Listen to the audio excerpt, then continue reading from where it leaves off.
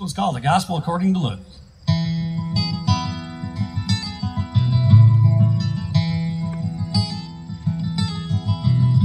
He wasn't old, had a living, making his way.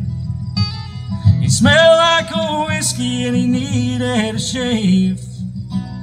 His home was an alley off 8th Avenue.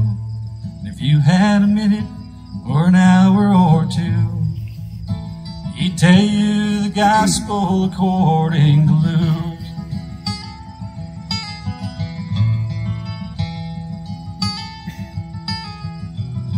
Luke carried his Bible in a Crown Royal bag. He wiped off his brow with an old dirty rag and tell you straight out just the way he believed. Faith in the good Lord is all that you need. I remember the morning he first preached to me. He said, give to your brother if he is in need.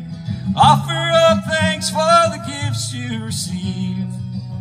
There's treasure in heaven for the generous few. And that was the gospel according to Luke.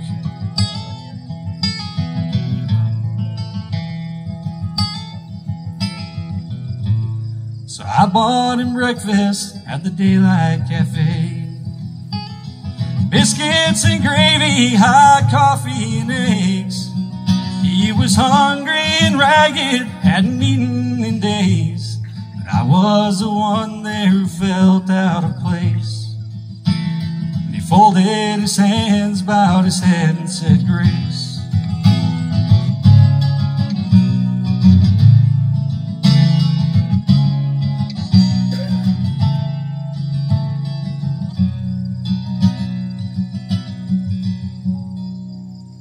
A week ago Wednesday I saw him again, downtown at the mission, surrounded by friends, handing out all the change he collected that week, saying you boys might need this a lot more than me.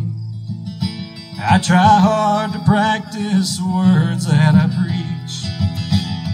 Give to your brother if he is in need. Offer up thanks for the gifts you receive. There's treasure in heaven for the generous few. And that was the gospel according to Luke.